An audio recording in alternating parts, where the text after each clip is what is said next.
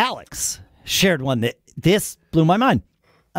He says on the iPhone, to paste text without its original formatting, it is possible to use a simple, native, and more or less convenient way.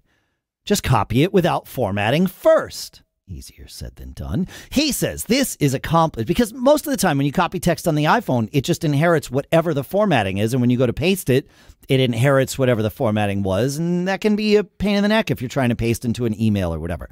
So he says to do this, select the when you select the text and then from the horizontal text context menu, right? There's the little ribbon that shows up after you've selected text, and it says, copy and select all and all of those things that appear there.